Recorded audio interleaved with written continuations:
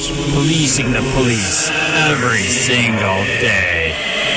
And doing what the Charlotte County Sun newspaper and local TV stations won't do every single day.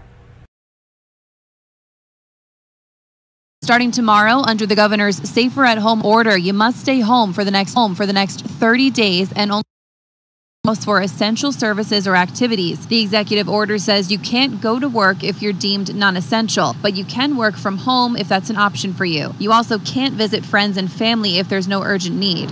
Your doors shouldn't be open unless you're considered essential. That means gyms, hair and nail salons, and tanning beds are a no-go. LCSO says they're going to start with education and awareness, but if there are repeat offenders, there will be arrests made.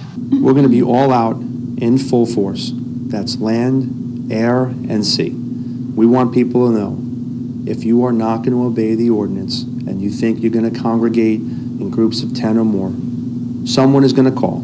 See it, say it, make the call. People are going to call it in, and we are going to respond. Till further notice. New tonight, a new reason to stay home. The chief judge for the 20th Judicial Circuit of Florida says if you're arrested for going out for a non-essential activity, you'll be held without bond, at least until your first appearance in court. The judge made the announcement during an appearance. The judge assigned to the case can determine if bond or bail is appropriate, and this will stay in effect until further notice.